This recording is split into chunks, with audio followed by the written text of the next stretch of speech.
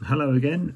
Right, the next thing I'm going to do is I'm going to try and use exactly what we've just done using my Arduino Uno, but using the Nano instead. If you remember, the Nano is a smaller version of the Uno, but we think it has got enough computing power to do exactly the same thing as the Uno.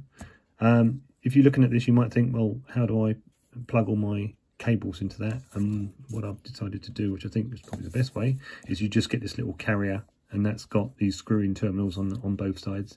And if you notice that the pins on the, it says TX1 on there, they should match the pins on here. That says TX1 on there. So that goes in there, and therefore that will be it.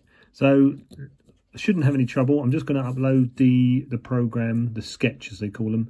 I'm going to upload the sketch into this.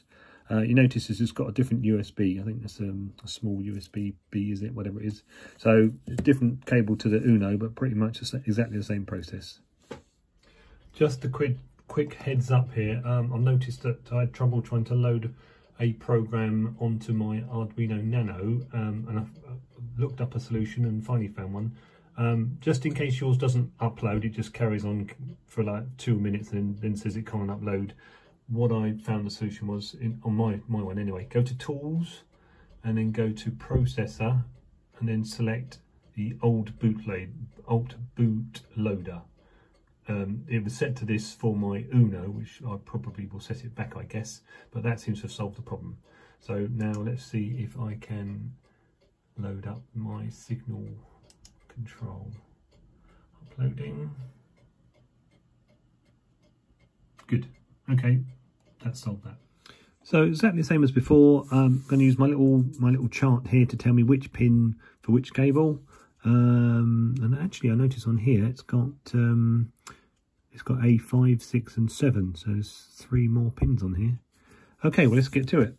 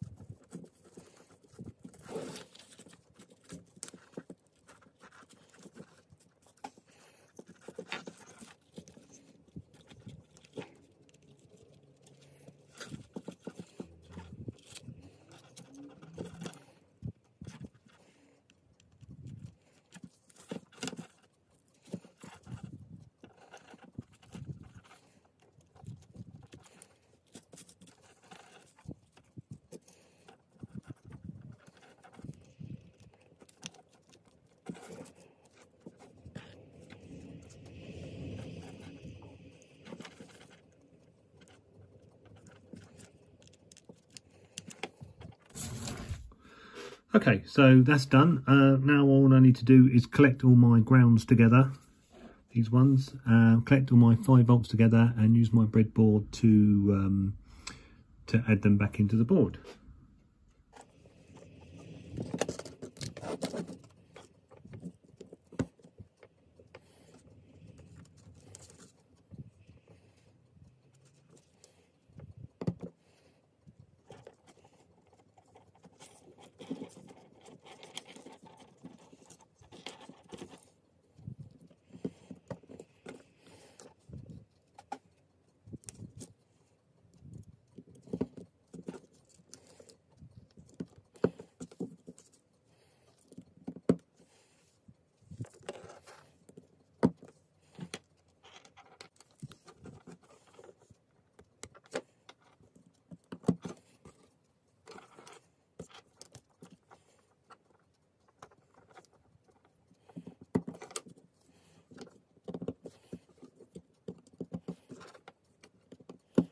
Right, so I should have 9 grounds. 1, 2, 3, 4, 5, 6, 7, 8.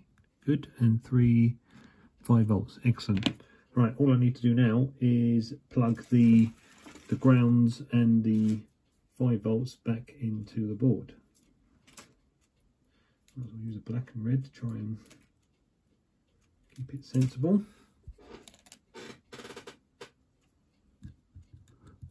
Black for ground. I just need to, there's a ground there, so that can go in there. Like that. And finally, my 5 volt supply, which goes in there. And there's a 5 volt there.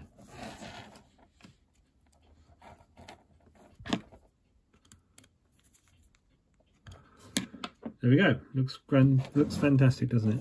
Okay, so what do I need? I need power now. So what I'm going to do is I'm just to prove that this can run off of something other than the computer. I'm just going to use my battery power pack and a USB cable, which I'm now going to go and find. Just one tiny little thing before we do anything else. I did notice that there is a potential issue where you are setting all this up. You might think you've got something wrong, but in fact you haven't.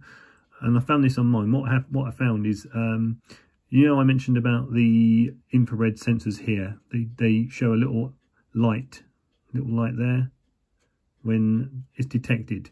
I was having trouble trying to get the signals working previously, and I noticed that that little lamp was on permanently. In other words, it wasn't a fault with the system. It's just that this thing was continually detecting. And that can be caused by a lot of ambient light, e.g. light from outside or light from your room, whatever. So if you do see that light on permanently, then you need to use this little adjusting screw here to lessen the sensitivity. So it's just a problem that you might come across and thinking, I can't see what the solution is. Just double check that there aren't 2 LEDs on your sensor, because that's the problem. Okay, let's carry on. Right, I've plugged in the USB cable. If this goes to plan, what we should have is our startup sequence of lights and then 3 greens. So plug it in now. Excellent, that's good. And just a quick test, make sure this is all working okay. Yeah, brilliant. So it looks like the Arduino Nano is perfectly fine for running this this program, which means obviously if you have the Nanos you can use them, and I think they are cheaper than the Unos, and you've got the advantage of using one of these terminal block things. It's a much more solid connection by screwing in the terminals rather than using the little push-in pins. So that's good, happy with that, good test. Right, we'll move on. I think next what I'm going to do is have a look at the circuit diagram I used when I did my original signal out using the Everard junction method, and see if I can configure this Arduino to run with the original infrared sensors that I used in my track. See you then.